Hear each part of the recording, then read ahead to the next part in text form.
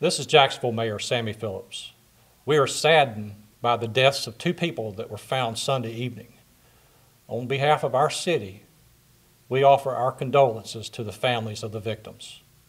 Jacksonville police are actively working the case, and I want to assure the public that there is no further threat in regard to this matter.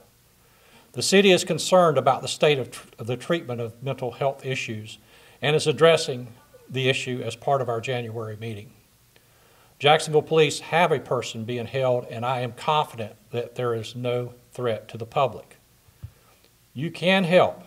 Police are seeking information about anything that anyone may have seen Sunday evening between 10 and 11 p.m. in the area of Gum Branch Road between DeWitt Street and Nottingham Drive. Please call the Jacksonville Police. You may also call or text Crime Stoppers if you wish to remain anonymous.